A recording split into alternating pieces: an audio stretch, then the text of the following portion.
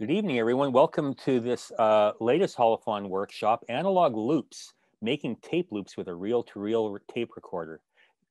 Thank you to multiplay.ca for funding these workshops.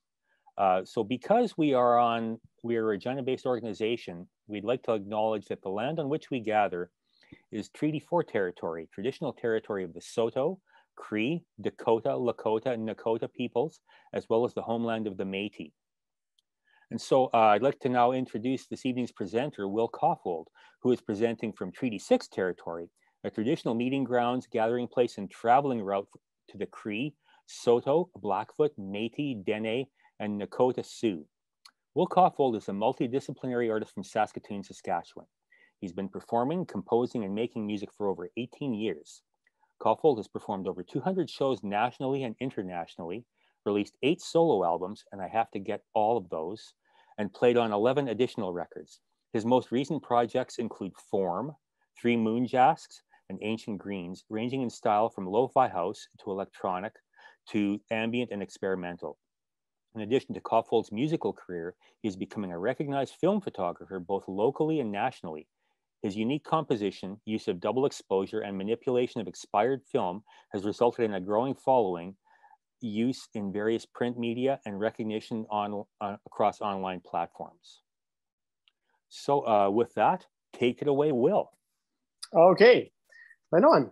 Well, you might be seeing this screen because this is going to be the kind of the zoom in camera, so I can kind of show you what's going on tonight. And you might not see my face as much unless you want to, pin me, or you can look and see what you want. But I'm going to be showing a variety of things using my phone so that we can get a little more depth out of it. And hopefully that's okay. So I'm going to be showing you maybe a few loops. We'll make a few loops with this reel-to-reel and of different lengths. And I'll show you how to thread it into the machine, how to cut it, little tips. And yeah, so I kind of learned this just, through my own research without any formal training, and just, YouTube, the best way to learn something. And yeah, it's particularly Heimbach. I don't know if anyone's watches Heimbach, but he's awesome. But sometimes there's a little bit that you need to learn. So he's got all the nicest gear, right? He's got these brilliant reel-to-reels, and he makes it look really effortless. And sometimes on these older machines that aren't as good, it's a little more hairy, and you have to have little workarounds. But yeah. So maybe I'll just start with the setup that I have going right now, because it looks a little bit chaotic, and it is. And my one computer, which is going to be streaming the sound for the reel-to-reel, has to be rebooted again because it's not happy. But I'm running everything into my trusty sound card. I don't know if anyone has one of these, but it's like a workhorse for. It seems like everyone has one of these Fast Track Pros. And then I'm going into this Ubuntu machine. Just give me 1 second here, because I'm going to try and reboot this. Yeah, it's temperamental here because I'm triple booting. So I don't know if anyone triple boots the machines, but I've got Linux and Ubuntu and Mac OS on this laptop. So sometimes it needs to be booted into booted again here. Yeah, so what I've got running here today is just the bottom end of synthesis, but maybe not. I don't know. This thing is pretty cool. It's really bare bones though. As you can see, it's got just a 1/8" jack and a few presets, some orchestra presets, And this beautiful custom drumming section.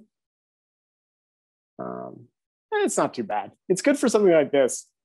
When you're just going to make some simple loops. So I'm going to be making these loops, but I wouldn't say it's like anything really like spectacular we're going to be listening to, but I think it'll sound cool. And it's just to give you an idea of maybe like where you could take it from here. Not really like, I'm not going to be making any masterpieces tonight, but well, who knows? Who knows what'll come out. So yeah, I'm running this synth into my little Euro rack mixer here, just the one line in. And then I'm using the RCA outs, the tape out from here, and that's going into the reel-to-reel. So you can see on this side of it, on this side, we've got just these two RCAs. It also has these mic ins. You may be lucky enough to have a reel-to-reel that has 1/4 inch ins, but I am not. Actually, there was a brilliant silver-face Sony reel-to-reel for sale on Facebook Marketplace. The guy wanted, what did he want? Like $200. It was crazy. The ad had been up for like 6 minutes. I messaged him. It was sold already. So if you can get that kind of deal, it had 1/4 inch ins out. It was gorgeous, but I missed it. Okay, just give me a sec. Oh. Just boot this. Oh my goodness. 2 hands, right?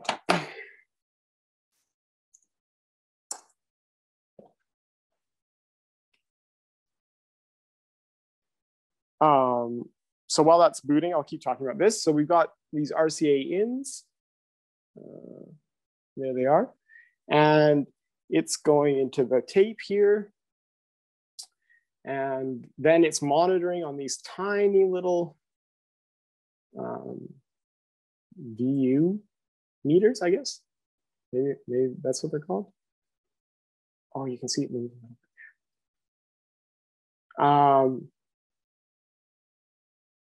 Yeah, oh, good. We'll boot it up here. So you can also see into the workings of streaming your reel-to-reel. So I'm gonna get the Zoom open here. Okay, well, I'm gonna show you how to do this, and then I'm gonna revisit this later, and we'll just get on with it. So where was I? Oh yeah, the audio in is going through here. There we have it. And then we've got 2 different heads on this machine. And usually it's covered up by something like this. So you'll have to make sure you take that off so you can get a good look at it. And this machine is great because it has 2 different heads. Sometimes they have like one head, an all-in-one head, or sometimes they're like close together. But because we have these 2, it's really great because this one is the erase head. And then here we have the play head. And that's great because we want to bypass this one because every time the tape goes around and you're recording, it gets erased first by this head here.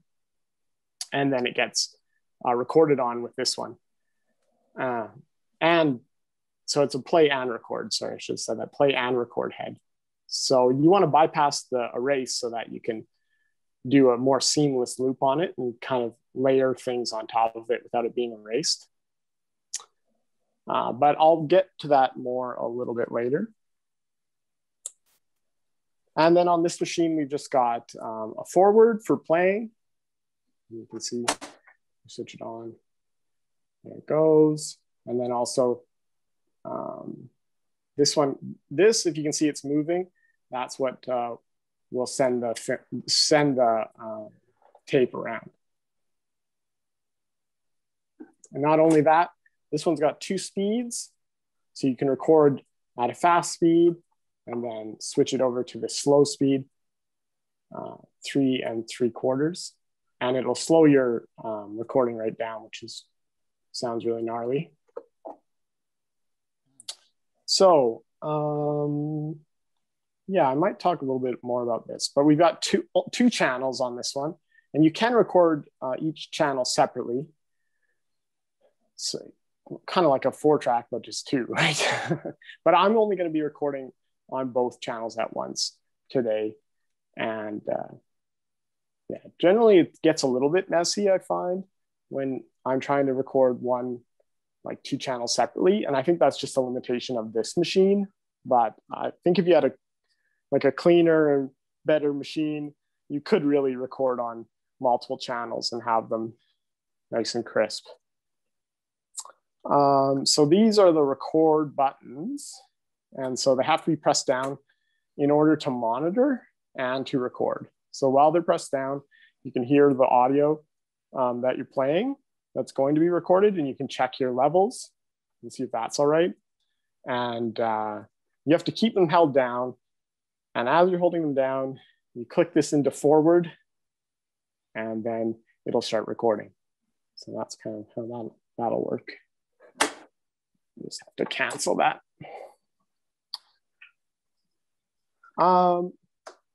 So I think we'll just continue here. So unless anyone has any questions about the tape machine specifically, but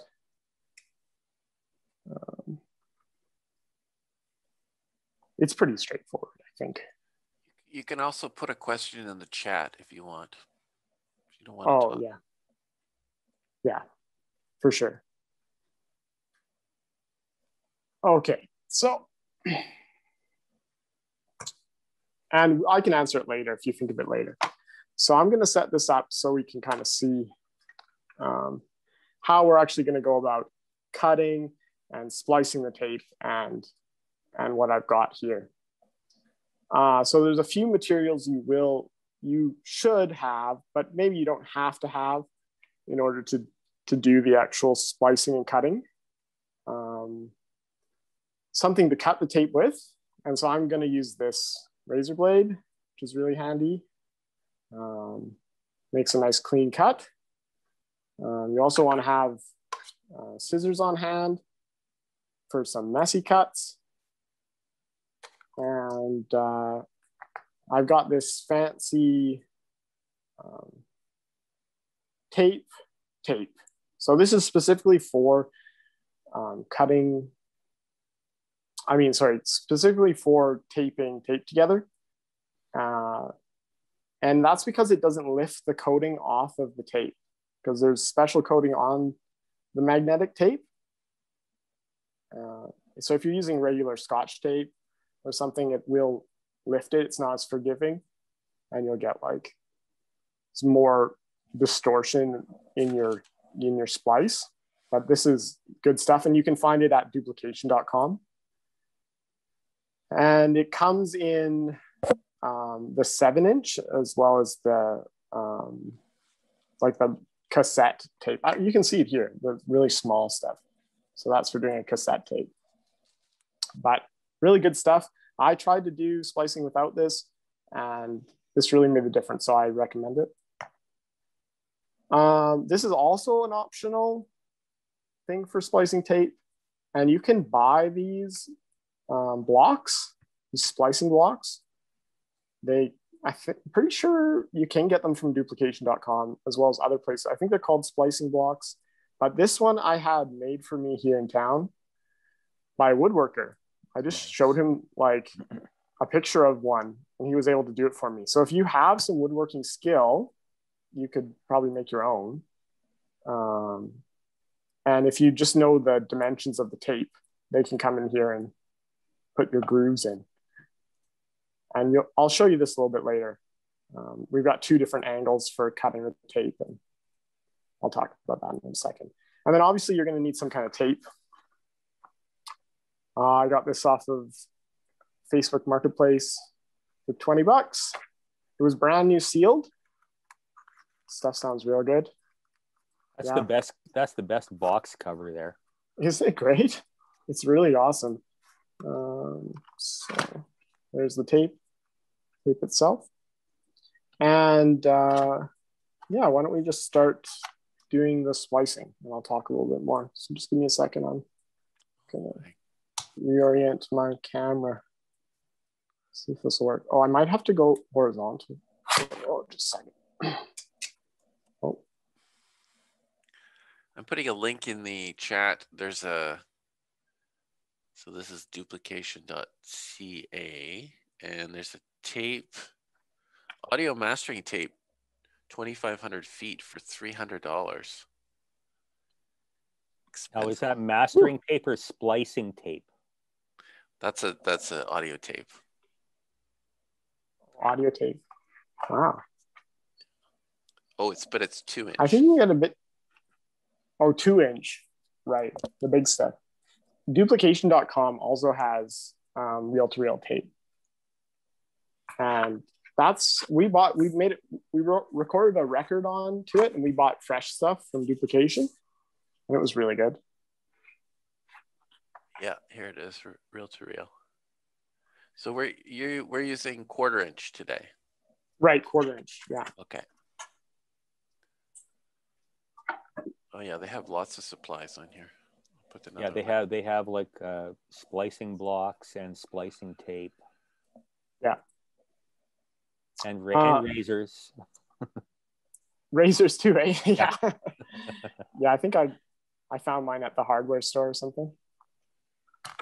A little container. Yeah. So I don't know if you can see me, but we're gonna pick first how long tape. So if you look at the other screen, like the large screen, I'm gonna measure out maybe like 2 arm lengths for this endeavor, because I don't want it too long, because I don't have a lot of space here to do it. But let's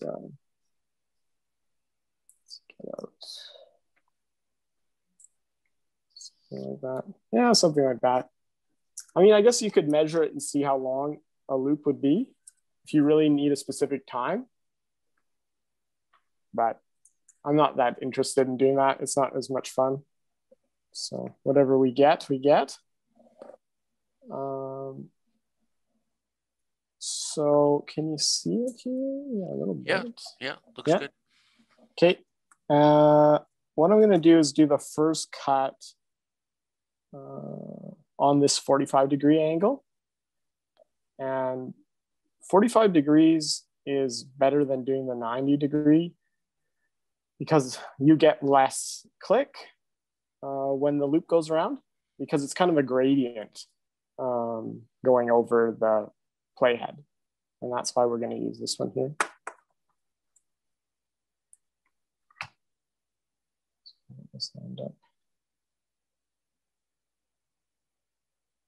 Little guillotine of sound. Yeah. There's our first one. You can see it makes a nice clean cut. Yeah. And this thing also comes in handy for splicing the tape, because it kind of holds it down, which is nice. So we put it back in here. Oops. You can see it holds it really nicely.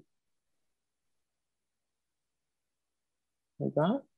And then you're ready to go. Otherwise, I would use tape, maybe like more splicing tape to hold it down here so it doesn't get away on you when you're trying to stick the other one on.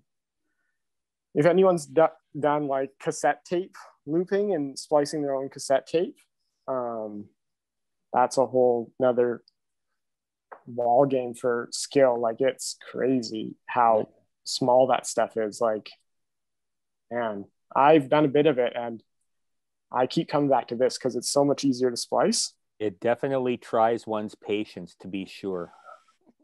For sure. Yeah, like I've spent hours trying to splice tape well, and it's challenging. Okay, I also forgot that I got to make sure we're not going to have a little kink in our loop, so I want to make sure I'm on the same sides here.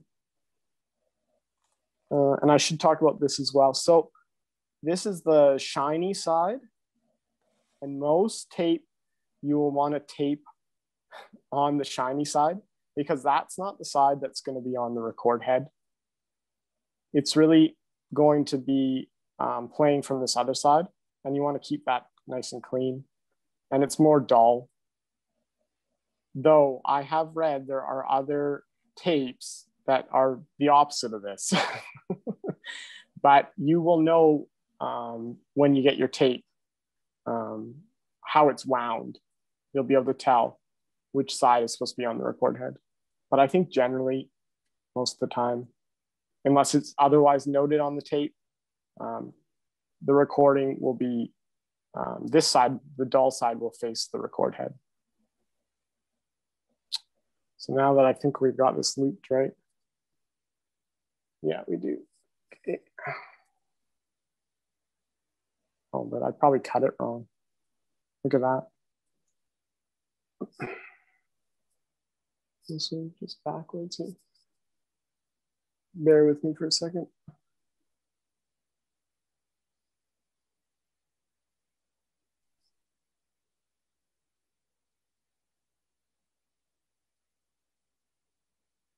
Nope, it's good.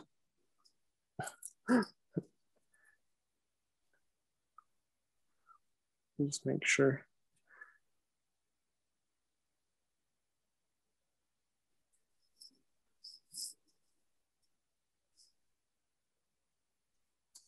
It's one thing to do this by yourself. When you're under pressure, I tell you, your senses don't align with you. Well, you did do quite a long loop. It'd probably be it would be easier if it was shorter, right? Yeah, probably. Yeah, it would be easier. But we'll bear with you. Thank you. Like I said, we're pretty patient. Yeah, so if you do find you're on the wrong side, you can just cut it again because you can see they don't line up. I did cut this the wrong way, but that's fine. So we'll just fix that.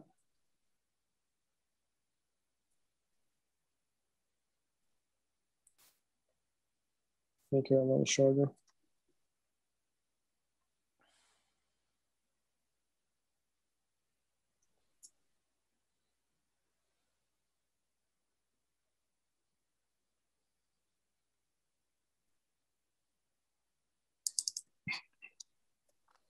Okay, try that again.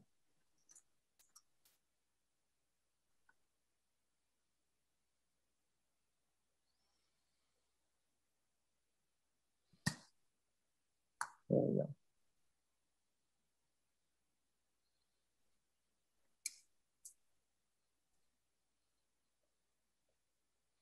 Nice.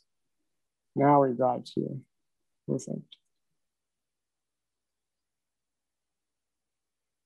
Great. Okay. So you want to get your tape out and find the spot.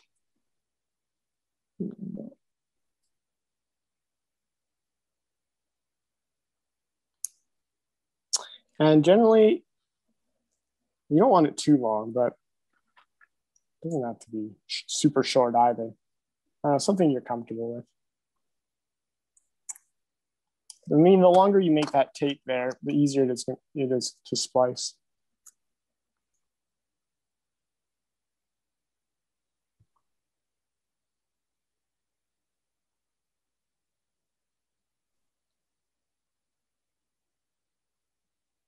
And generally, I find the taping doesn't have to be perfect. So you don't want to overlap. We're gonna try to make a butt joint kind of between the two. Yeah, exactly. Yeah. I guess maybe you could do it overlapping. I don't know. I mean, it might overlap a little bit. Okay. This is such 1970s technology. It's so fascinating to kind of see it. You know, this is what people in studios 40 years ago would be doing, and we're kind of doing it again. It's really fascinating. Yeah, hey? Bring out the old skills.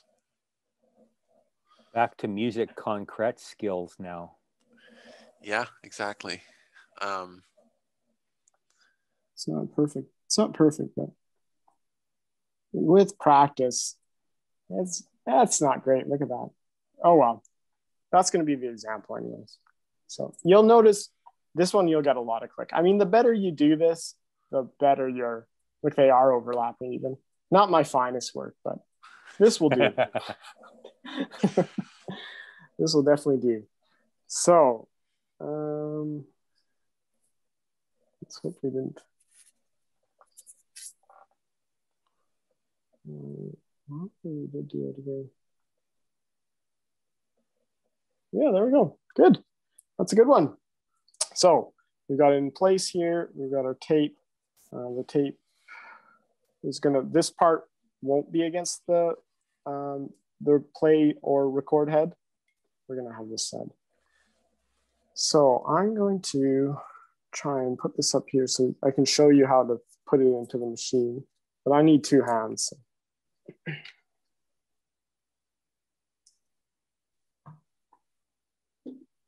And feel free to, can you see me on both screens or just the one? I can. I don't know about everybody else, but I can. Yeah. Okay. I can see two screens. Yeah. That's good. Okay. Me too. Okay, good. So we're gonna put it in here, and this is where we're gonna bypass the erase head. Get my hand out of the way. There we go. So in this case, I'm just gonna go right above it. And that's the nice thing about this machine. You can just skip that, just go right over it.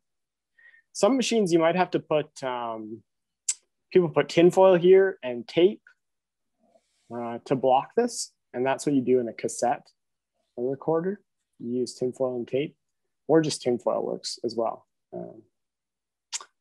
But nice thing about reel-to-reel, it's all nice and big. So you just go over top of it like that. And then, I don't know if you can see right here, it's right in the front. And then if I turn this a little bit, oops, you can see it going here through the feeding spool. Is that what they call it? Sure. And there we go. That's how you want it feeded through there. Now I will move my camera again here.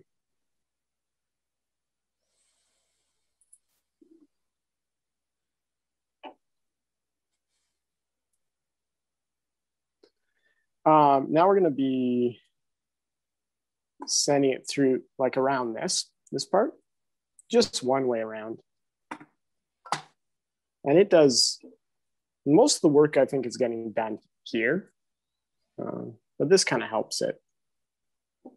And if you're doing just like regular reel-to-reel, obviously this is doing a lot of the work, but with the loop, not so much. So you can see, there we go. And I've got a nice loop around here. And yeah, I didn't mention the other important part is you need to have something for this tape to go around. And you might not think about it at first, but it's like really important to have something like with a little bit of a lip to it.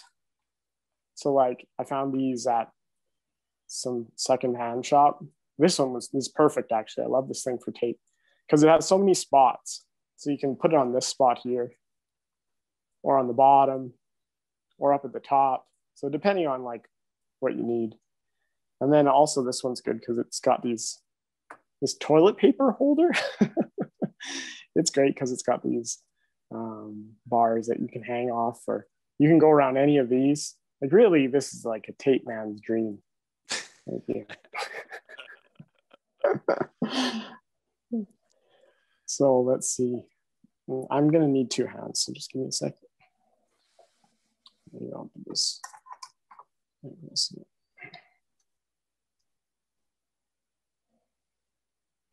Let's see. From both angles.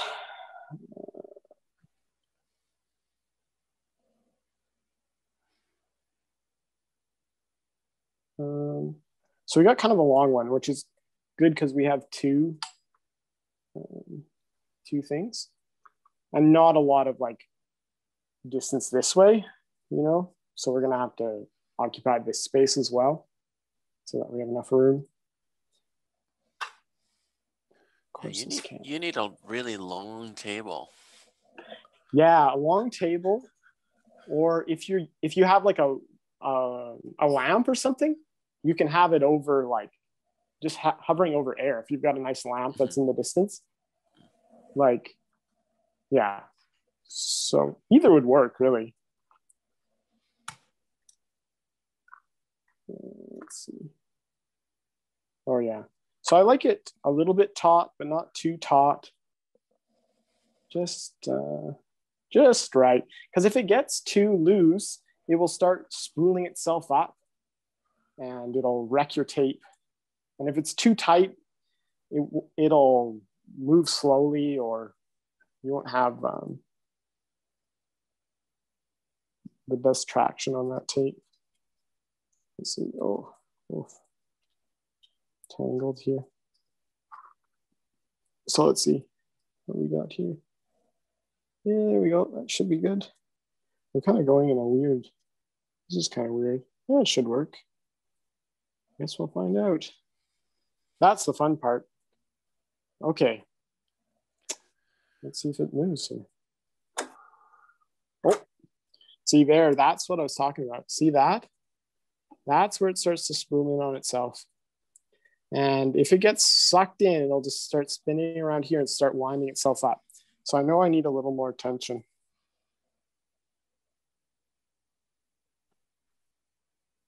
There we go. Let's see if that works. Nice. There we go. That's it. There we go. There you go. You can see now really clearly it's bypassing the erase head. And it's clamped itself down between the record head and the playhead there. Well, the record playhead, this one.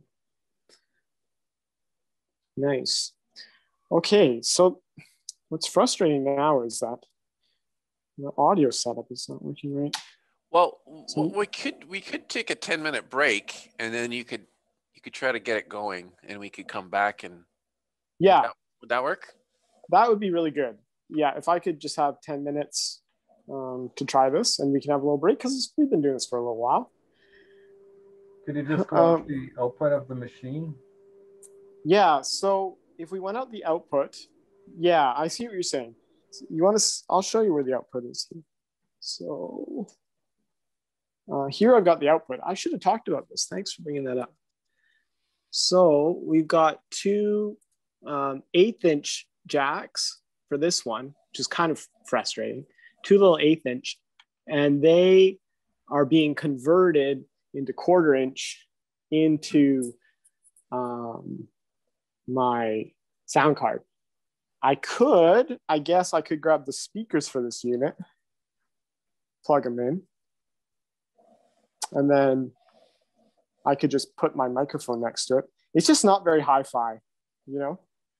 I mean, this isn't hi-fi. This is definitely lo-fi, but you want that translation so you can really hear what it sounds like. So if that's a good idea. If I can't get this working through the computer, I'll just grab the speakers and we'll put the mic up to the speakers and make it easy.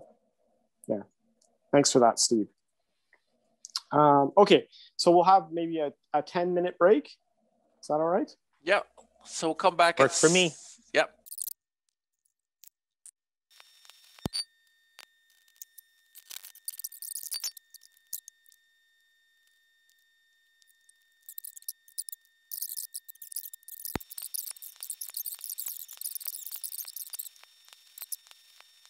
Yeah. Okay. All right. So it worked. We got it set up and the audio is running in. And now you can hear the tape. You can hear it quite clearly hissing away. The thing that happened that I hope didn't happen did happen. And in my error, I made a figure 8 here. So it's actually flipping from side to side. And so there it flips over. Now we're on one side. And then it's going to flip back here. There you go. You can hear it again. So we get one on one side and one on the other. That's not what I wanted to do. I wanted to be all on a single side with no flip. If you understand what I'm saying, but that's just the way it goes. So first thing on this machine is we're going to monitor our input first. So if you can see this, there's these two red buttons. I talked about them before. That's our monitor and our record button. So when I click them in, you can actually hear the keyboard. And I'll touch. I have got the volume here, so it's not too loud, so you can see where we're at.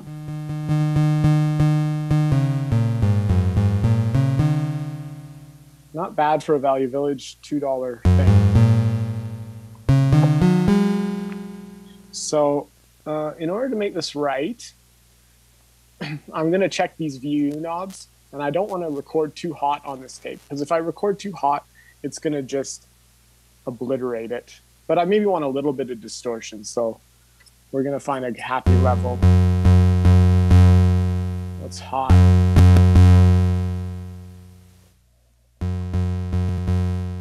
And to do that, I've got these two knobs here. These are my volume knobs for input and output, which is kind of frustrating. They're not separated, but got input and output here.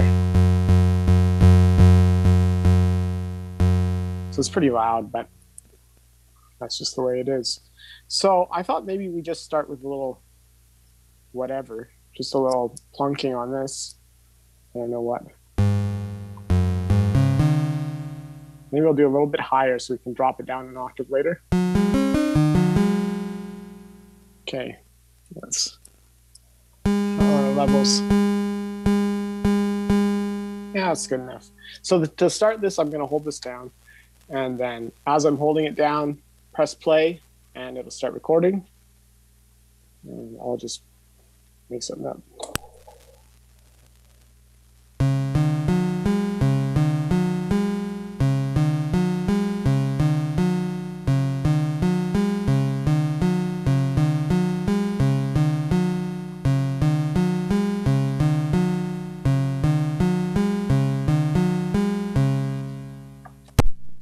So let's see what happened. I don't know. Find out. Okay.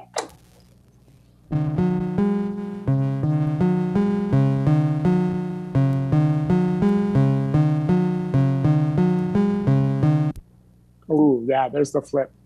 So we kind of messed that up, but maybe we'll splice another one. Or you can hear it really faintly because it's on the...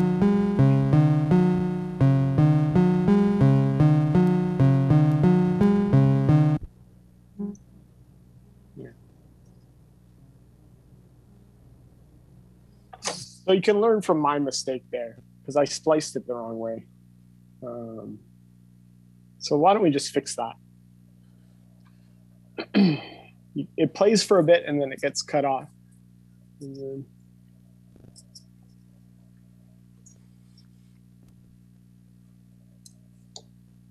So I'm going to re-splice this tape just real quick here. Yeah. Well, I bet we can't even do it because it's the wrong way. Whatever. Let's just do it.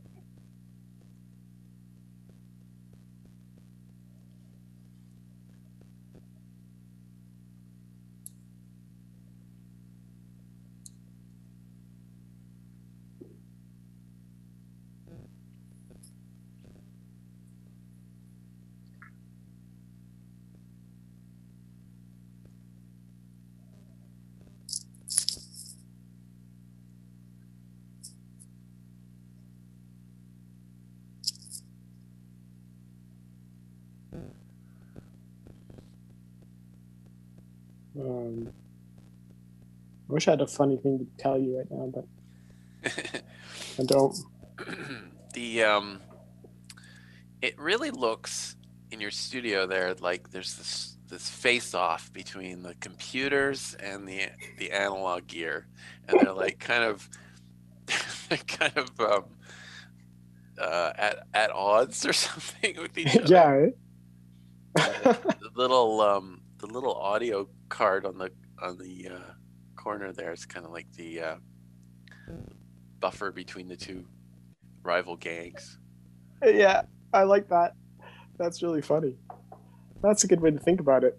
I mean, they are so at odds. I mean, when you're trying to get this stuff into the digital realm, you run into so many problems and just like headaches. Like we recorded our album on this machine, and then after we went to master it, we were like, "What did we do? What did we do? It's crazy." But it was worth it in the end. But there were a lot of struggles. Okay, give me a sec. I'm gonna unmic for a sec so I can put this back in.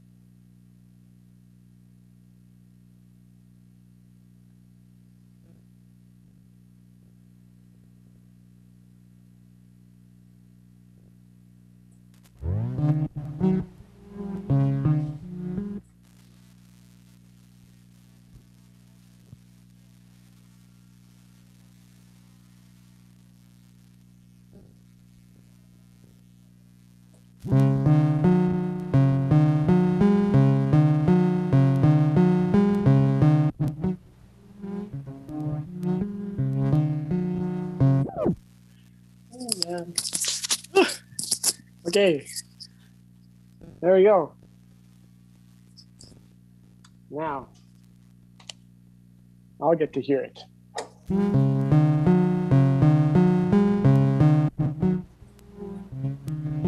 Whoa, tripping.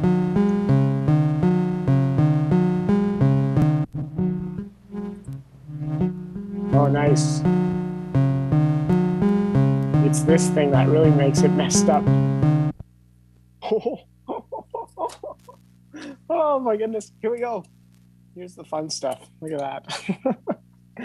Oh, goodness. It's funny when you do this live. It's quite the thing. I noticed you have a little break in your reel there.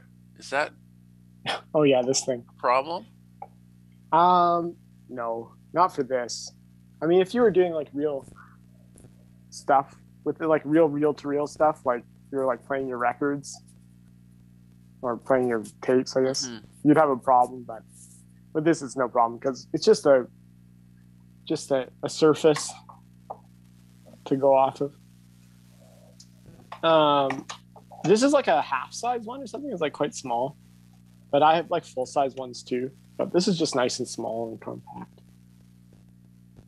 So I'd say we just splice this, just cut this again, because it was so, it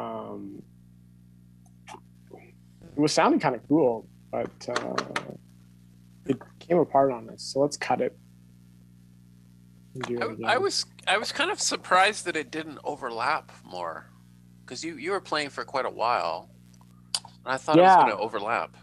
Is that? I think it was because it was doing that figure 8 pattern, and the figure 8, like it flipped over, right, and so on to the other side. It didn't record for one rotation around. Oh, okay. And that's why it didn't overlap. Also, the record on this is like really powerful, and it can wipe out what you've done. So like if you record too loud, you can just record right over your other stuff. So you gotta be really careful about it. So let's try again on this. Yeah. Make sure this is right. On the right side, no figure 8. Yeah, there we go. I have a question. Yeah. Do you think there would be a sweet spot where you could record over yourself, and like where is the sweet spot where you can hear two things at once? Like, is it possible? It is possible, yeah. And Yeah. I'm hopefully going to be able to demo that for you. I find on here this thing is either all or nothing, this recorder. So it's kind of like maybe I do a loud one and then I do a softer recording after, maybe at like 25% volume, and the first one kind of like, you know, at 80%, and you'll hear the second one after. If there's more space in your recording, like say it's not constant sound, there is the pockets between you can fill up as well. So you kind of have to play with that balance. There's no like magic formula or anything. And often I'm like, oh, should I chance it? Should I try and put one more layer on this? And then I do, and I'm like, oh, I lost my first layer. You know, you just gotta feel it out. Okay, give me a sec. Splice this again.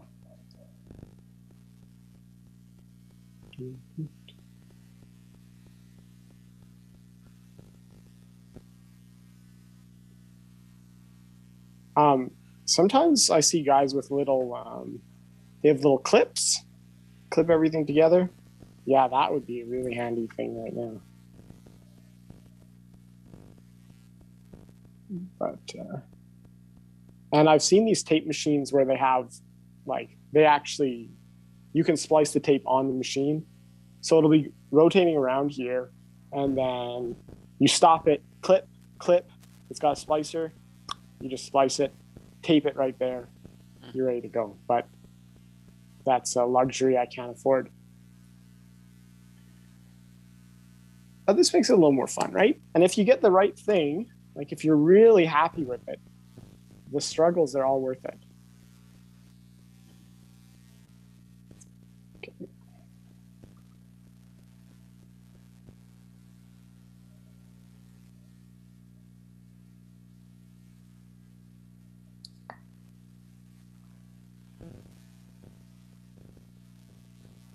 Nice. That's way better splice. Okay.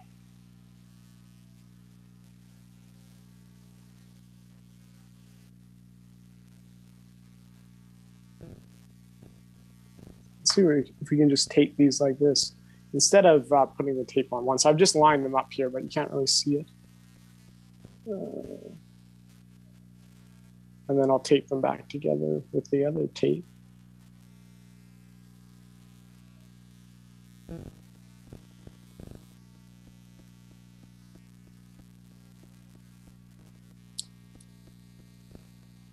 Let's go a little bit longer this time, maybe. So we can just make it easy.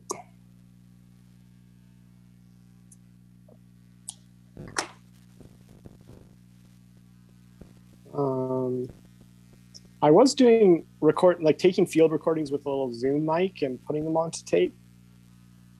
That's I found that really nice. So if you're using a field recording and then layering something on top of it, because the textures and like the frequencies are so different, you kind of retain a bit of that. Both recordings.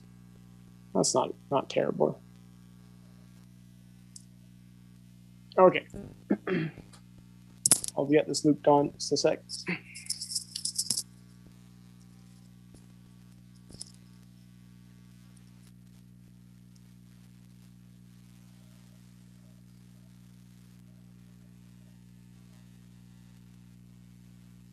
I don't know if you can hear me or not, but I'm gonna feed this in Yeah, a little bit.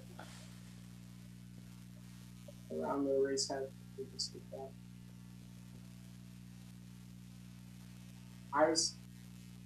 When you do these Zoom things, it's like not only are you doing the whatever workshop, you're also like running a little TV show, and it's the same thing. Yeah. But luckily, both on really helped me keep this off.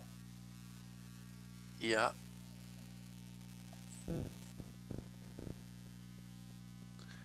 It's kind of, I mean, it's,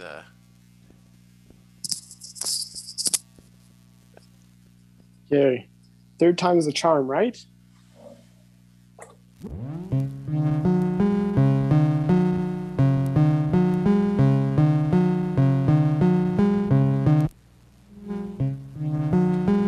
Ah, nice.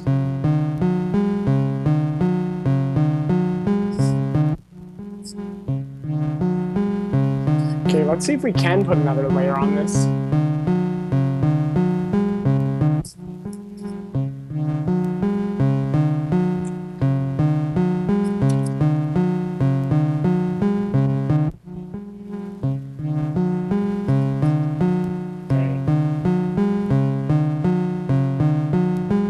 So I'll prep this up again, monitor it first, and check and see what our level is. Maybe we should put like guns on, eh?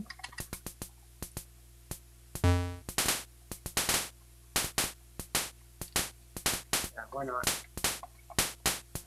Those are the cutest little percussion sounds.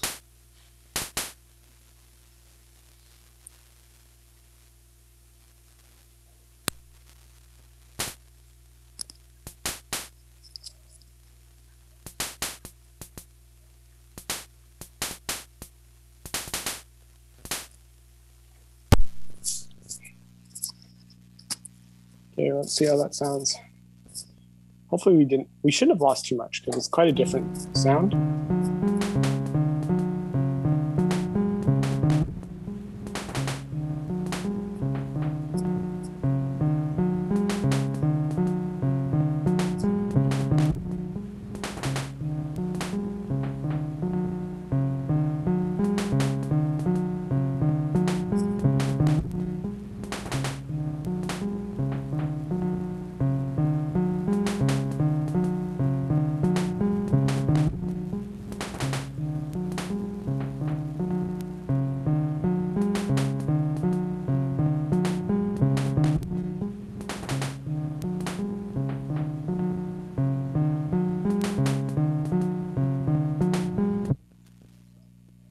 Well, not a masterpiece, but that shows proof of concept.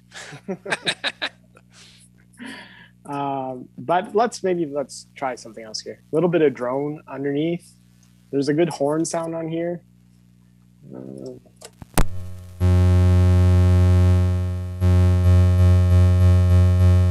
Yeah, but not too loud or it's gonna really take over. It's gotta be really soft, I guess. Maybe we'll do like, no. No. Something like that. Just kind of soft in the background. See what happens. Maybe it'll erase everything we just did. Yeah, this one. Okay.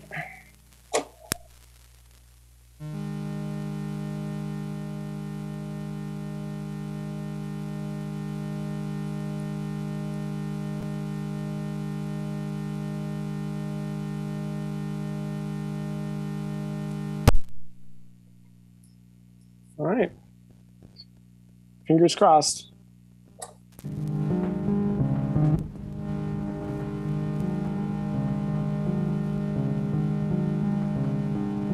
Oh yeah. Yeah, we got 3 layers there. Are you able to hear that at all? Yep.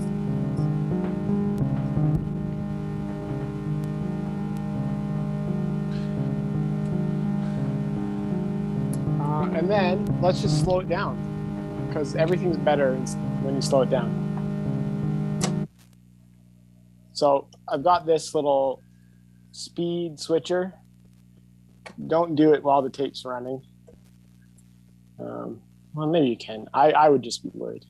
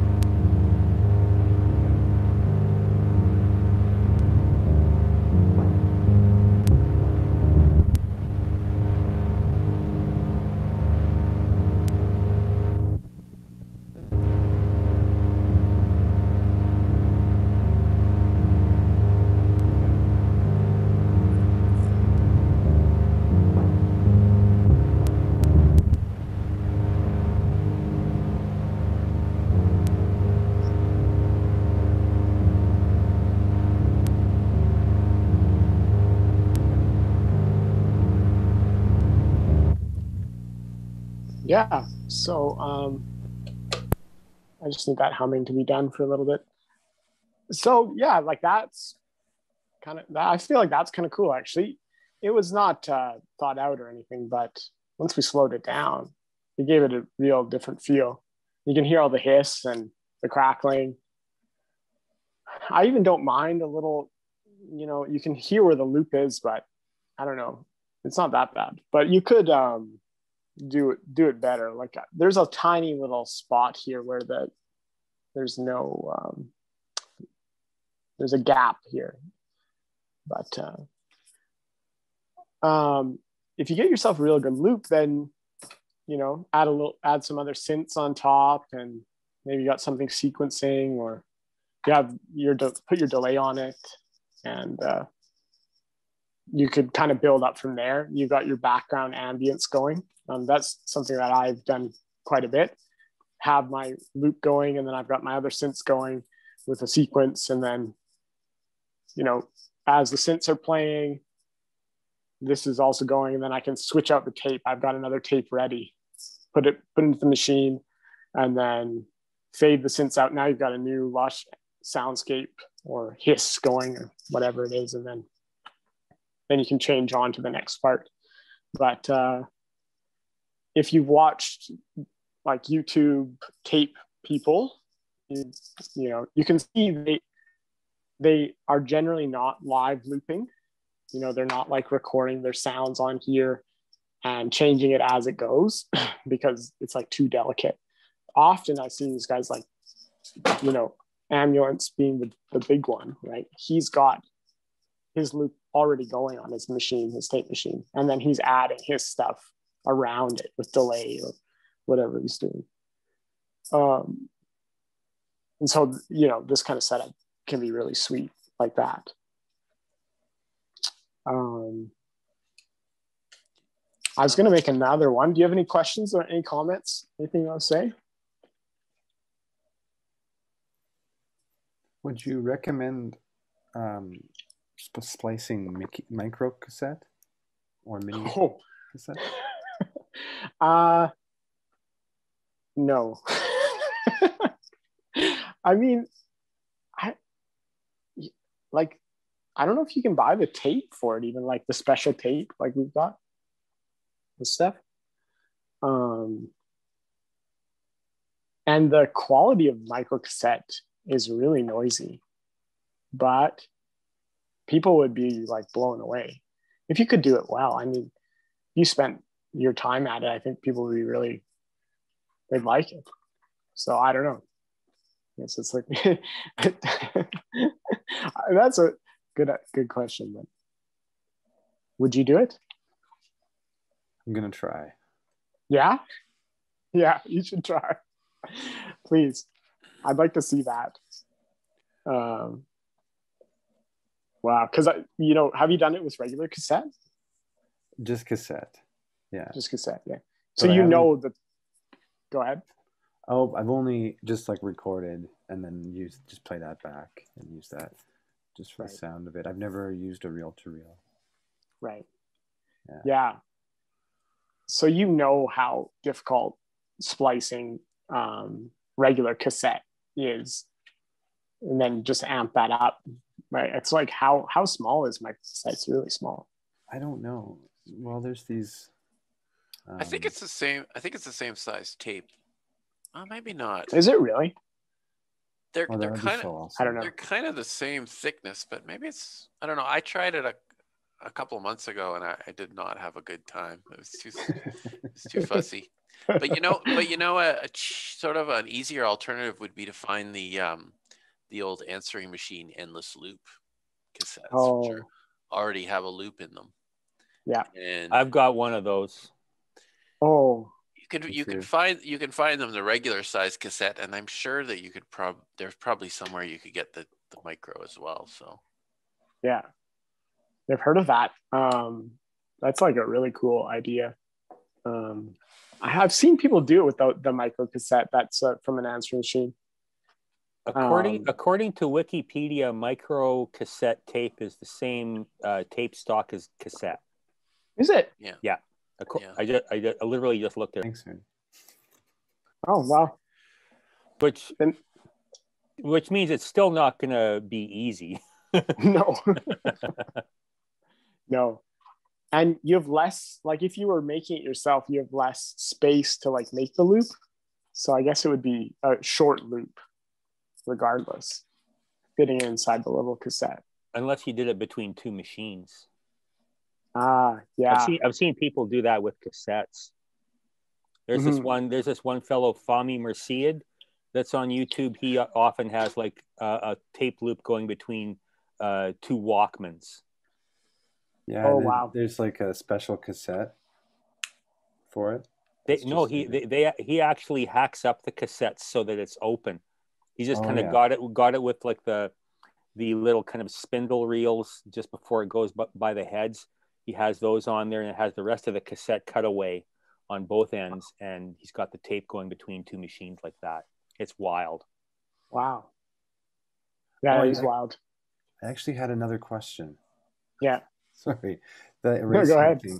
Going behind the erase head works swell, but if you don't have that luxury, can you just unhook the electronics, or wouldn't run properly if you do that? Or I think you can do that. Or would that still have an effect? Yeah. Rubbing. I feel like if you cut those cables, it probably could work. But I mean, I would be careful. I'd use it on a machine that you're not too attached with. I mean, I don't know what's going to happen when you cut those cables, but it should be fine. I've thought about it actually. Like especially on cassette players, it'd be really nice just to disconnect the erase head because it's so small and it's hard to, you put your tinfoil in front of it, but it's like an annoying setup. Yeah, it probably would work. I'd be too afraid to do it on my machines. I'm not too good with the innards of electronics, but some of those guys I'm sure could just put in a toggle switch and I feel like that would be like the best thing, is so that you could do it if you wanted to erase something that you'd done to reuse a loop for whatever reason. You'd have that option, which would be kind of nice. Exactly. Yeah. Like it'd be a shame to get rid of that, but apparently you can buy little erase wands, and you plug them in and you can just like erase tape with the wand. So that's also something you do. I have an old bulky eraser I got from Radio Shack back in the day. It's like this big brick. I think it's just like a big transformer. And you turn it on and you can feel it buzzing in your hand as you bulk erase a cassette. Wow. Amazing. Do you just rub it over the cassette? You don't even, just kind of. Yeah, you just kind of pass it over in one direction a couple of times, and it will obliterate what's on the tape. Wow. That's so cool. It's handy. Because I mean, I have some endless loop cassettes, and my tape machines have a hard time even erasing them. Like I'll be like, okay, I'm just going to play it over, erase it, record nothing. And I still listen back and I'm like, oh, I can hear it still. So I wonder if that would be a good option to really wipe the slate. I had a question. So your machine, you can either record or play back.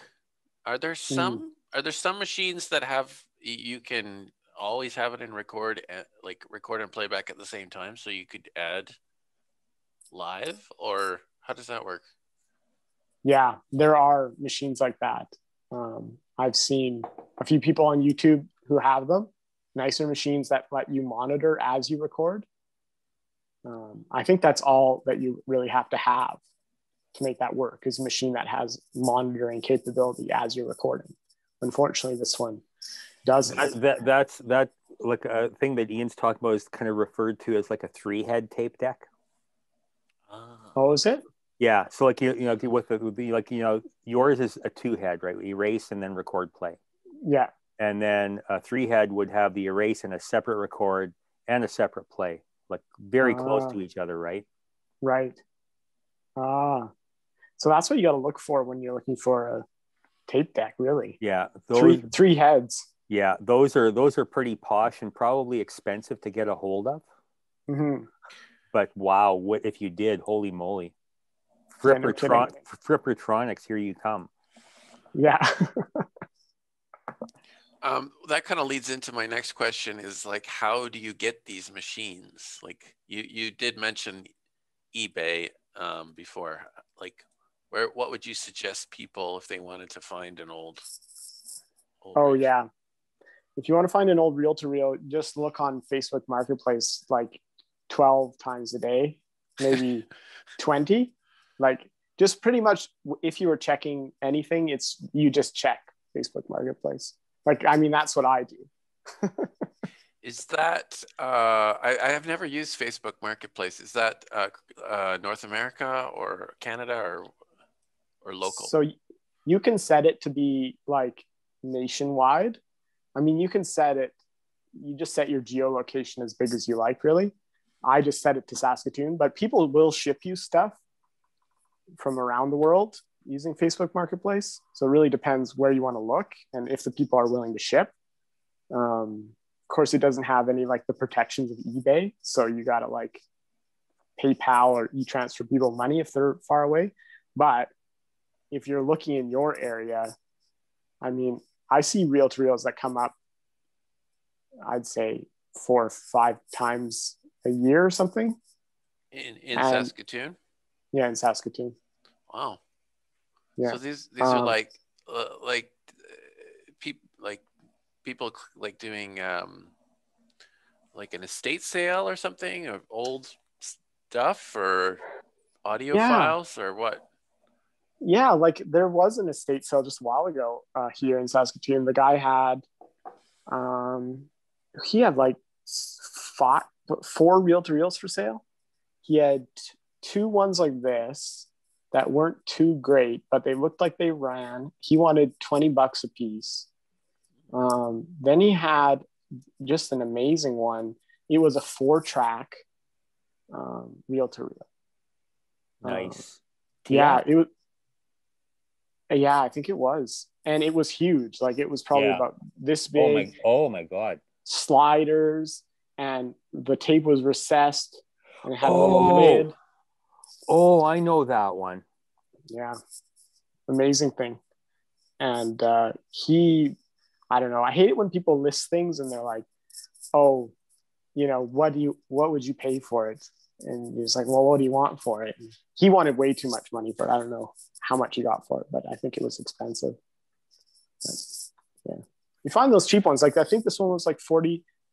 It may have been Kijiji or Facebook Marketplace. I can't remember, but I just check those things. Like, I don't know. Every time I get on my phone, I'm on Facebook Marketplace looking for things. Generally, and this is terrible because Facebook sucks, but it learns like what you like. So it knows I like reel-to-reels. So if there's a reel-to-reel, it shows me. I don't have to do anything. It'll just come up right away. Definitely check it out if you're not like, if you're into buying old junk. Matthew put in the chat, Sony TC510-2 question mark. I don't know what that means. That's probably the model of Will's tape machine. I think maybe. No.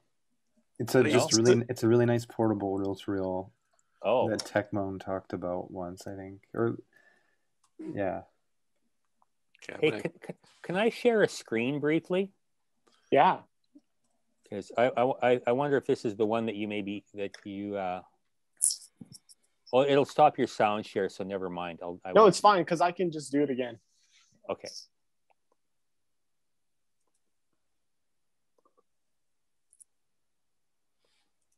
Was that the thing the guy had? That was it. That was the one. That is an 8-track reel-to-reel Porta Studio. Oh my God. Can you imagine? Oh my God. Oh, I couldn't actually. That would be just amazing. Now, look at all the heads. Yeah. I know. Like, well, there'd be record and playback, and I think, and 8 tracks too. Could you imagine? And that's only on 1/4-inch tape. Those tracks would be so narrow. Yeah. I think you'd have to saw the side, like the right to side. make a loop. Yeah, you'd have to saw it off. Yeah. You could drill a hole through or something. Hilarious. Amazing. Yeah, that was quite the find. I wonder who bought it. I don't know. Can I share another screen just because it was like we were talking about long loops before? Yeah, sure. Where did Zoom go on here?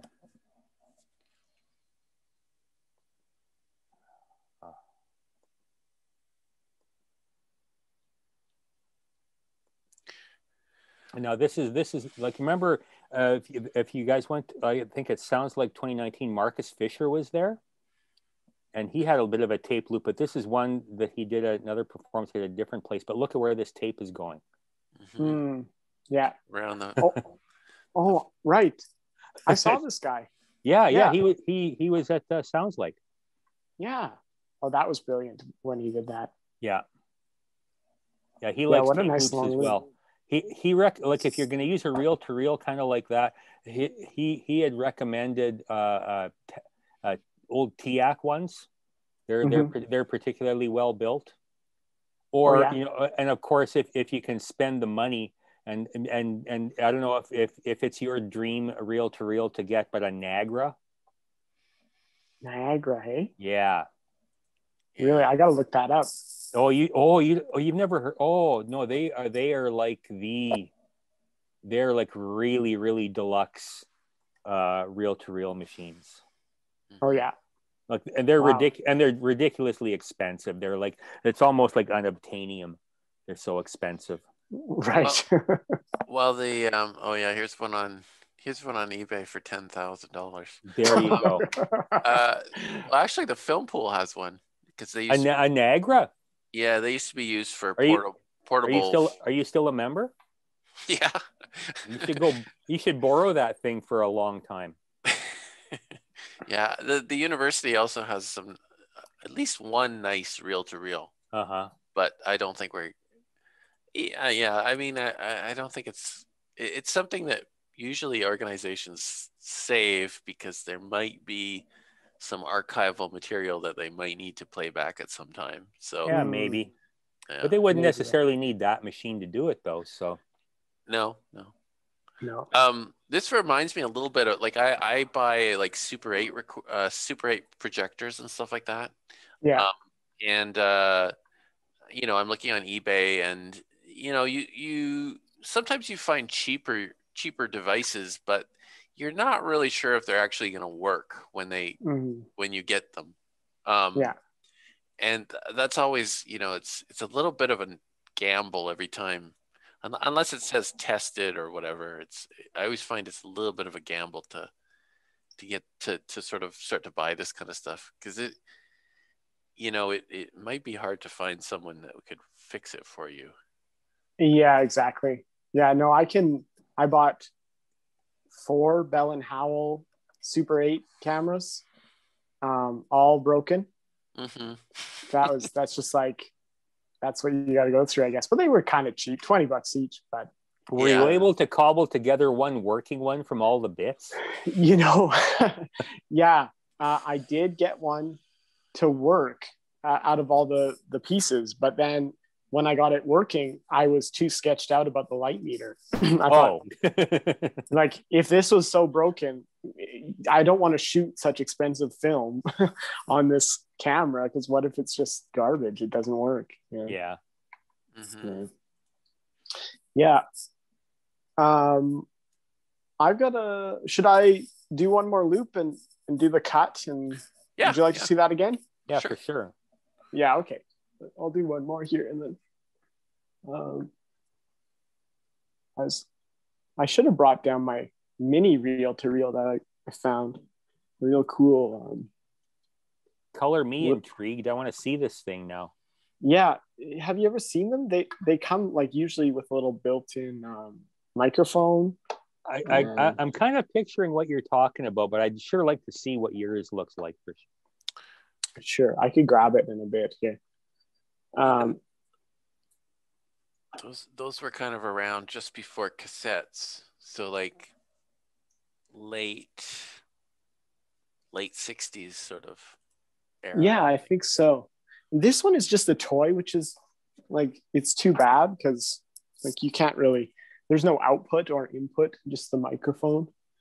But it would be like a cool thing to. I bet you could find a place to wire an output on it. Oh, yeah, for sure. And an input too. Yeah, like if I was more brave, I feel like I would do that. Maybe someday. I'm still like practicing my soldering. So, okay, so this time I'm gonna cut this first, so I know it's the right way. We don't run into that problem like last time, where it was a figure 8 loop. Oh, yeah, that was annoying. Okay. So shiny side, we're going to tape on the shiny side because the shiny side is the coating. And we can cover up the coating. We don't want to cover up the matte side. And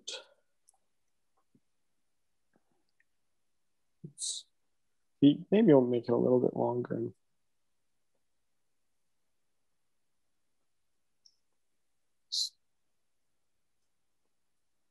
Make it a little bit more challenging. But now that I have the window open here, it's a lot manageable. Okay, what have we got here? Hopefully. Oh yeah, it's pretty short actually.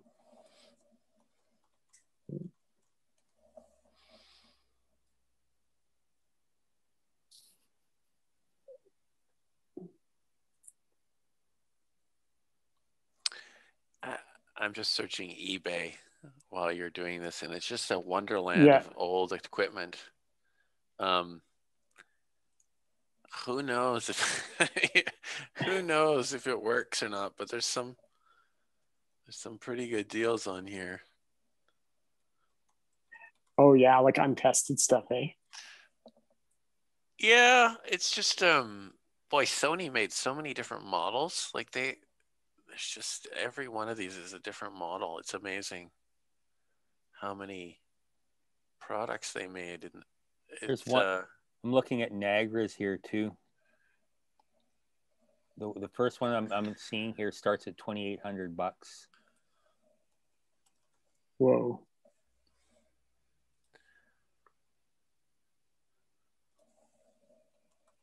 There's a mono one for $1,500 and a mini one for $3,500. Oh, wow. Mini, eh? Yeah, it's like I'm not sure what the spec is on it, but it's small. These things they look like they were made. Oh wow. They look like they were made for NASA or something. They're made for spies. Yeah. Oh, even, here's a listing one. Oh. Nagra Kudelski PS1 JBR Vintage Spy Playback Audio System. Nice. This is a great one. It's opened up and you can see the circuit boards and everything. It's just Nice.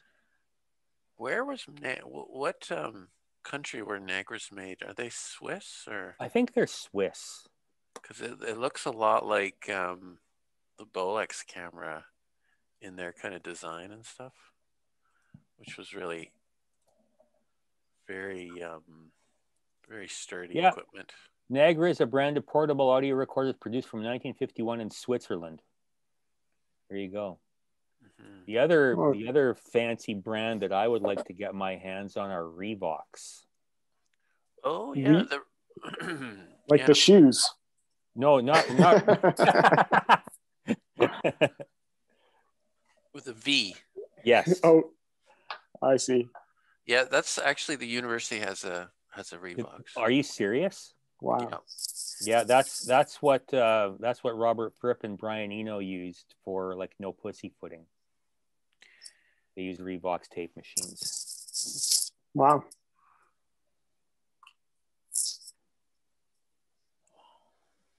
Oh, short snapper this time.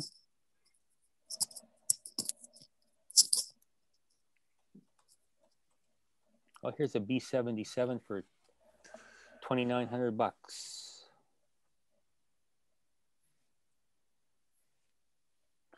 What's a B77? That's like one of the Revox tape machines.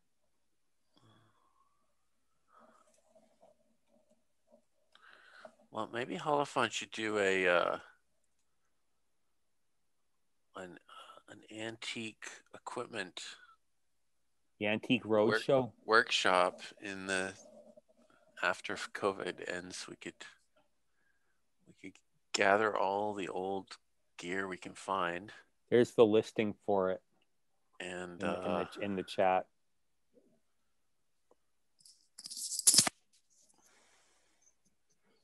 There we go. Just one vase this time. Oh, right, my audio. Excuse me. Share that again.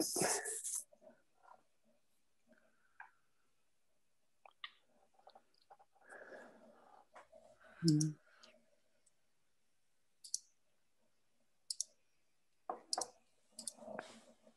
you explain the monitoring, please? Oh, sure. Yeah, I can. So I'm monitoring the line just with my headphones, with my line out of my sound card here.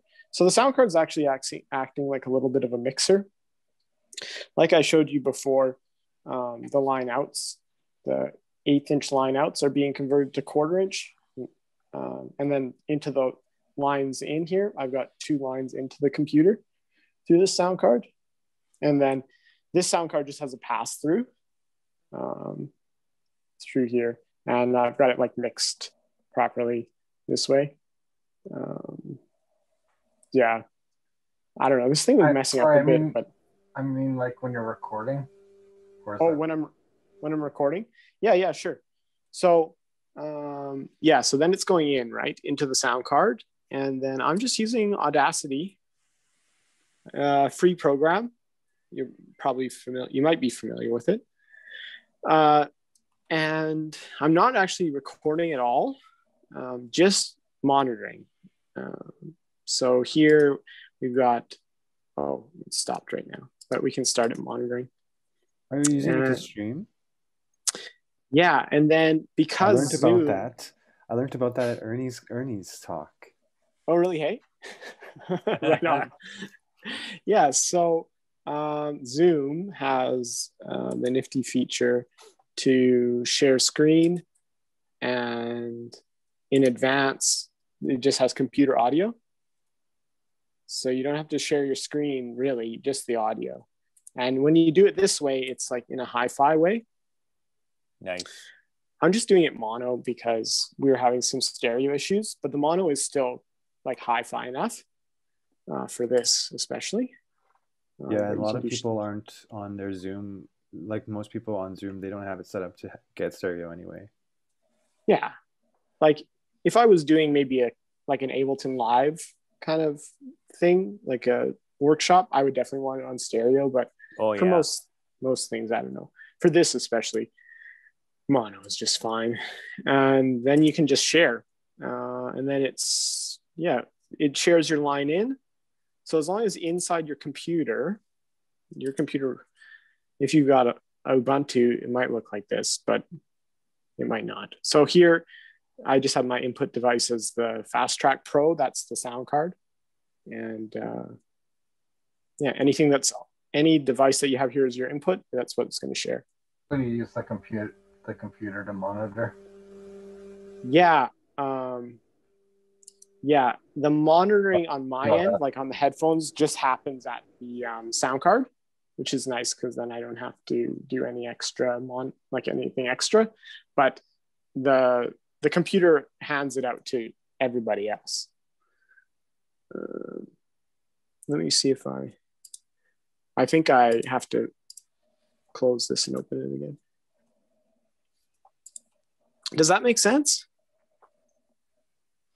Yeah, sort of. Like I don't really care about the Zoom or whatever, but just like because you're recording, so obviously you're not like playing back what you're recording over, unless like so when you're doing layers, if you're recording like another sound. Oh, you mean on the tape? Is that what you're talking about? Yeah, when you're recording to tape, like another time. Oh, yeah, I see what you're saying. So when I do the second recording on this machine, unfortunately, I cannot hear the first track. I can't monitor what I'm doing as I record on top of it. Yeah. Gotcha. Like Ernie was saying, you need another playhead. So some of these tape machines have 3 heads, and the second playhead allows you to monitor. So then you can record, monitor, and then you'd have an erase head as well. Sorry to interrupt. I pasted an eBay listing for a 3-head machine. Yeah. If you want to click on that, it's a Sony TC350. And it says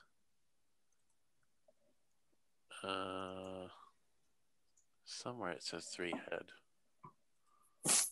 Yeah, 3-head. Let's check it out. That's in it's in Vernon, BC, and $110. Oh, nice. But I don't have any reels to. Basically, nobody is able to test these. So I've got tape. No, but I mean the sellers. Oh, yeah. The sellers can't test it, so it's such a gamble. It's a gamble. That's why I like buying local. Yeah, I would buy it locally. Yeah, for $100, I don't think I would chance it. And then, like, what's the seller's rating? If the guy had a good rating, maybe he'd be selling something that's decent. But if it's like whatever, yeah, exactly right. He's 10. He's got 10. 10 sales. A yellow star. Oh,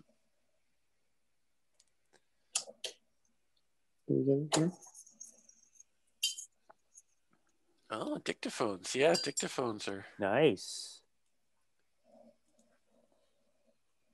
I think there was a time there was all kinds of obsolete gear like that around in garage sales and stuff, but I feel like it might be harder to find things just in like locally. I always go to eBay to get the widest variety of things.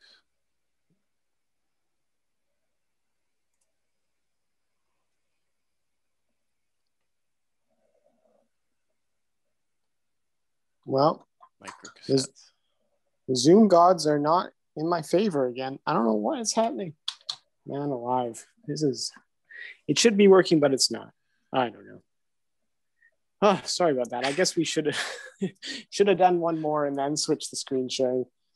Oh, sorry. But Ernie, you want to see that mini? I would love to reel-to-reel? see what that thing looks like. I can almost picture it. Yeah, sure. I'll grab it. I'll show you that. I the model. So the model is Ass Man.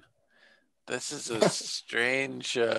It means like ace tone, like ace man, like it's a German. Oh. Man, okay. Of course, it's German. Oh, speaking of German, another popular brand of reel-to-reel machine to use for tape looping is Uher, Uher. Yes. That's like Will mentioned Heimbach at the start of the workshop. He likes Uher tape machines. Mm.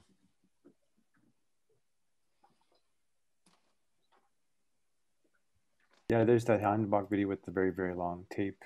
Yeah. loop, and then he's got like the razors and stuff. That was great. Oh yeah, his destruction loop where he's got the razor scraping the oxide off of the tape. Yeah.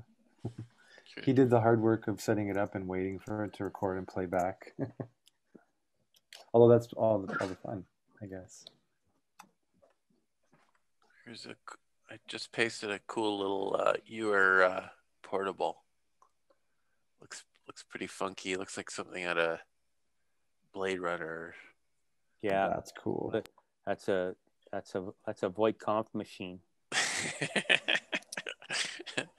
Yeah, I wonder what there's sort of a weird box on the left side with a good question. This one looks really serious. Yeah, look at all. And also it's in Italian. Well, I'll pay double. Yeah, I'll show you this thing quickly so you can. Oh yeah, check it out. Twin play, it's called. Yes, it's like a kitchen appliance. Yeah, it's so small. You can just take. It's portable. That's exactly what I was imagining. It's so cute. Oh, that look is at really that. cute. And that big blob is the mic right there. Yeah, that's the mic. Built-in mic. Too much. Yeah. You can see here. It's like a little telephone. Yeah, that's awesome. Yeah, it's so cute. And it's just got play and record and stop and rewind volume. That's it. But you could probably make a loop on your big machine and play it on there.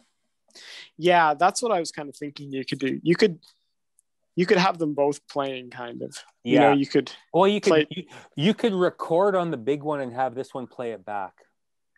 Yeah.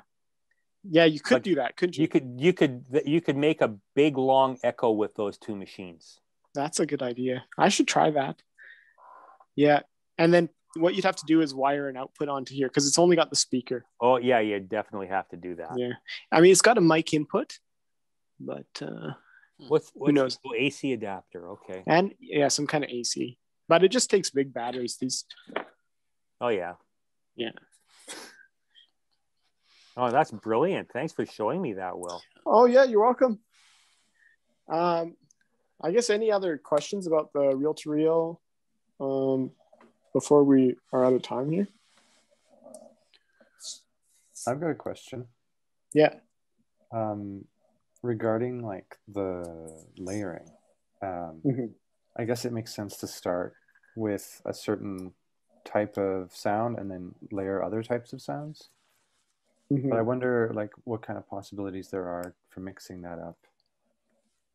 Yeah, that's a good question.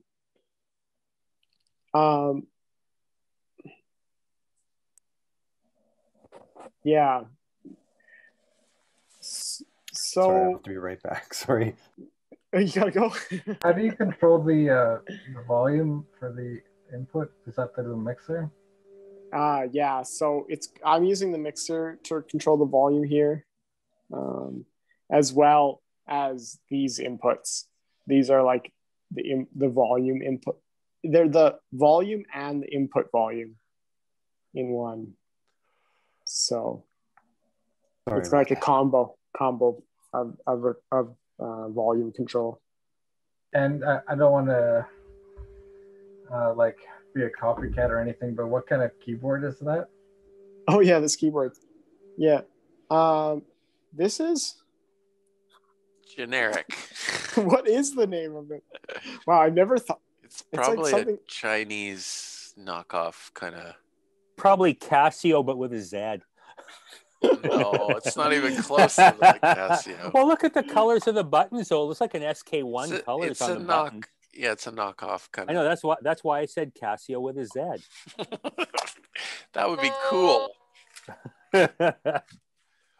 You know what? I don't know if It's there's a a no brand name. on It's here. a, It's a no name. It's a no name. It's beautiful, man. It is kind of gorgeous, isn't it? Like it's something you don't always find. It's got a duophony, so only two notes at a time. Oh, really? Hilarious. That's Yeah. primitive. I was saying before when you were playing the drums, I really thought that the percussion sounds were quite nice. They're not bad, yeah. They're better than I was expecting. That would be good to sample those little sounds. It's pretty crisp. Yeah, it's not bad, is it?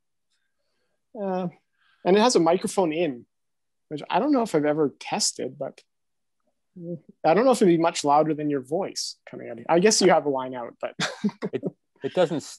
Does it sample? It doesn't sample, unfortunately. Oh. I guess this is kind of like so that you can accompany yourself while you're singing. Isn't that? Yeah, exactly. Yeah, like That's you awesome. can play the demo and then sing along with it. Oh, that's a better demo than a Casio VL tone, that's for sure.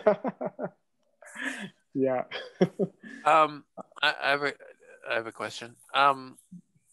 So have you been using this primarily as a like a production tool rather than a performance tool? Like, would you use this as a live performance, or is it too finicky? I have used it for live performance. Yeah, I did a series of shows 2 summers ago where I would run a tape loop along with some sequence synths. It makes for a good show, for sure. Just the physical spectacle of it, right? Exactly. It's really fun. It's insanely stressful.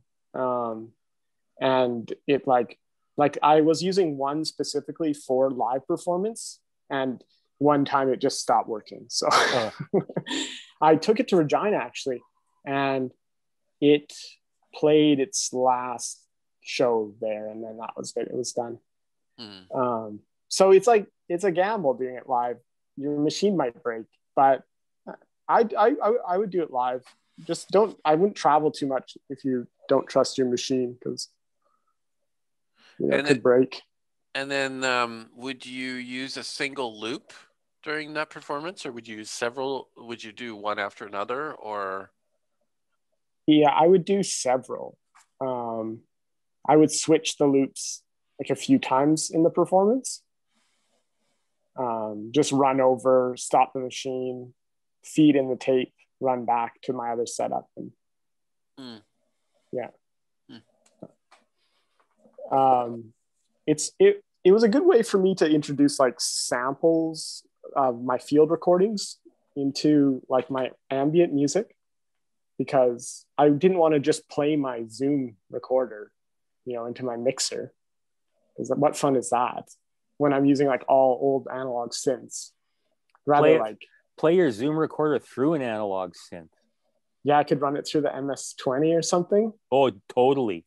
Yeah, that would be so cool because of the envelope follower and pitch follower in the MS-20. Yeah. Could you imagine what havoc you could wreak with those sounds? Yeah, I should try that actually. Yeah. Good idea. Then I can save my tape machine for home. But yeah. I'd hate to like go back to what I was talking about, but yeah, go ahead. You mentioned the field recordings, and then layering over top of them. Oh, yeah. Yeah, so that's what sparked my imagination. I was thinking about the potential for the way that it interacts with the layers. Like, I guess it's probably limited to whatever machine you have can do, I suppose. Yeah, you're absolutely right. Like, you are limited to your hardware for sure. And like, how sensitive is your record head? Like, is it going to wipe everything you've recorded? But field recordings have a lot of space, I generally find.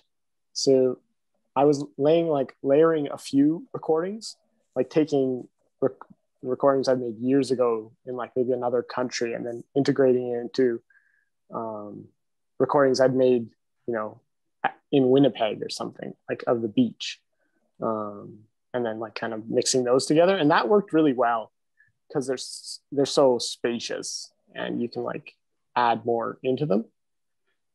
And then just being more careful with sounds, like synthesized sounds, because they can be so, full, strong, to not like overtake that. I'd like to try doing it with more like analog instruments, like not synthesized instruments, using violin or guitar, acoustic guitar. I think you could get some interesting results. So there's more space there, right? So you can more potential to layer them together. Mm-hmm. Yeah. Cool. Thanks. Oh, also the sound that it made when you had the figure eight. Did you flip it, or did that same one back around so that was just normal? Yeah. I flipped it. Yeah. Yeah, the sound of it when it was going over the fold is interesting. And like, can you layer over that? Like, is that just silence, or is it like damaged tape media, and is it not good to use anymore? Or like at the break? Well, where there's like a fold, or I guess where there's a fold. Yeah, I know what you're saying. Well, not so much a fold, but like where it was when it was recording, when it flipped while it was recording. Yeah, you could kind of hear it, couldn't you? It did. It kind of got muffled, but also like warbly. Yeah. And yeah, it had a kind of a specific sound to it. I feel like if you record it over that again, you might just lose it. Some of it might still be in there faintly. Yeah. But yeah, like if you crinkle the tape and like mess with it physically, you can get like more like kind of ratchet sounds and more distorted kind of things happening. Sometimes you get fun things at the break where it like squeals, like really high pitched sounds, and little like funny sounds you don't know where they've come from. So it's cool to, the more experimenting that you do, you find these like interesting things happen. You don't know how they got there, and just kind of like you wouldn't find those anywhere else, really. Thanks. Yeah, you're welcome. We're sort of running to the end of this. Does anybody have one last question for Will? No. Yeah, we had a lot of questions, so thanks for asking. This has been really entertaining and fun. Will, thank you for going through all of this and setting up this stuff and doing this in front of people. And I feel your pain doing some of that tape splicing and some of the stuff, because I've gone through that, and it can be rigorous, but I'm so glad you did it, because it was really enlightening, and it was so cool to see you do it. Wow, thanks so much. It was a pleasure, really. It was fun. Yeah. So I have a couple of things to say before we go. First, that last tape machine that Ian sent us, the RT 2000, that was specially, it's based on a Ewer tape machine, but it was used by Italian law enforcement for wiretapping. And that big blob on the front, there's that big thing sticking out the front, that's a printer. Oh. That's a little printer, apparently. Weird. Yeah. I'm not sure what it would print, maybe time. I don't know. But anyway, that's what that's all about. I looked that up. It was wild. Huh. And because we're near the end, I have one more thing to say with my holophon hat on. Where are we at here? Yes. This Sunday, April 17th, we're doing a special workshop in partnership with Paved Arts Saskatoon with Regina musician Wygretz. Greta Peart.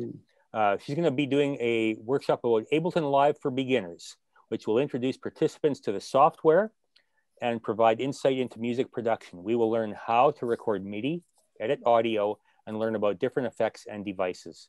This workshop is aimed to introduce beginners to the world of music production. The tech requirements are a computer, headphones, and a sufficient internet connection as required. Ableton Live 10 or 11 is recommended, but not necessary.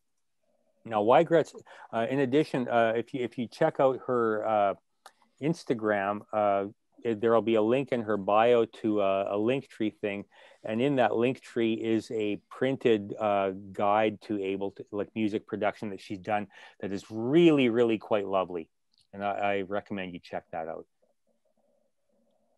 So that's all I've got to say. Great. Right on. Let's call it a night. Thanks, everybody. Will, thank you. Oh, no, Yeah. thank you. Thanks for coming. Awesome. Okay. Good night. Good night, everybody. Good night, everyone.